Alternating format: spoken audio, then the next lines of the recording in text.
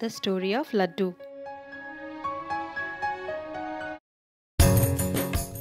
Laddus are easily the most famous Indian sweets of them all.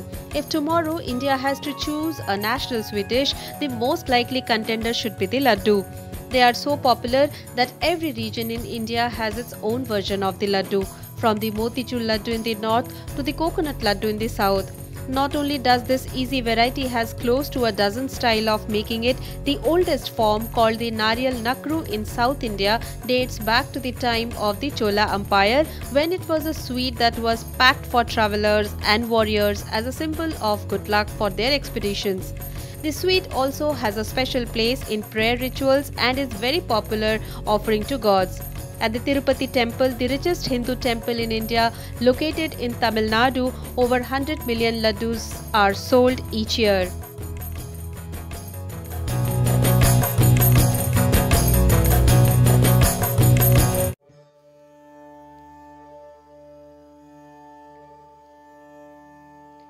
There is no doubt that laddus have originated in India.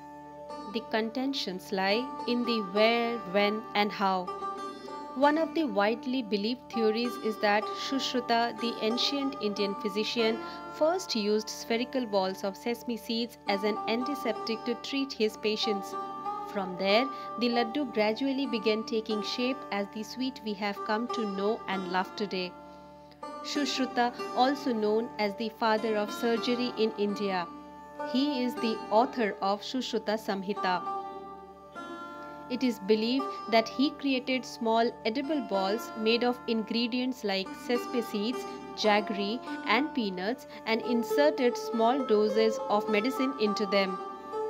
This was done in order to make the drug easier to consume for the patient.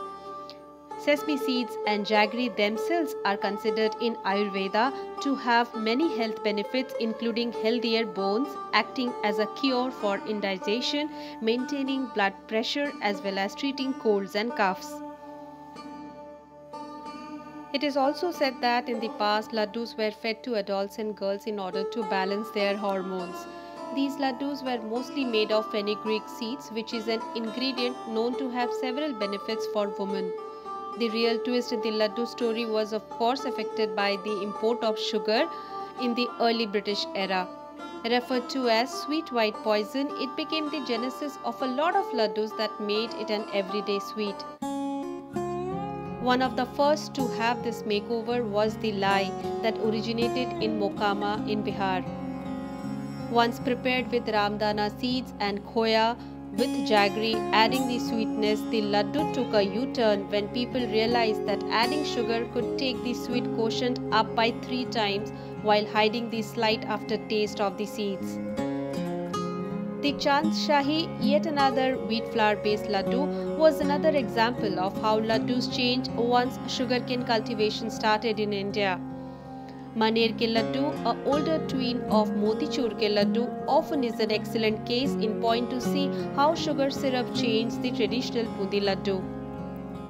There is an old shop in the city of Kanpur in Uttar Pradesh called Thaggu ke laddu, which means a thug's laddu, and Ram Avatar Pandey, the founder of the confectionery, created a trademark laddu using khoya, suji or semolina and refined sugar, which was termed white poison because of its association with the British.